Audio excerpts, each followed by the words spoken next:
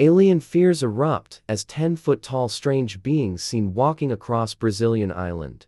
People believe they have proof aliens exist after a new video emerged of two giant, human-like creatures strolling along the foot. People believe they have proof aliens exist after a new video emerged of two giant, human-like creatures strolling along the foothills of a small Brazilian island.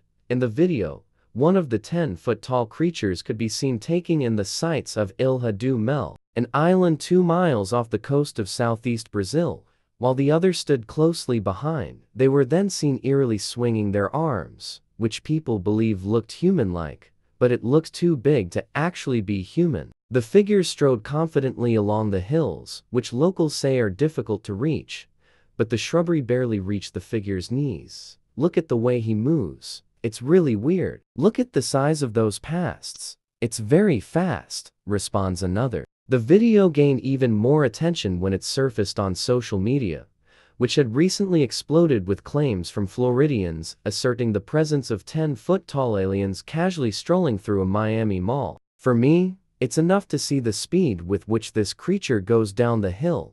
Anyone who has done trails on hills like this knows that you don't go down a hill like this in 1-2 minutes, expressed one Instagram user. The way they move reminds a lot of the Men in Black critters, remarked another. One individual wrote, "One thing I do know, I will never step there again."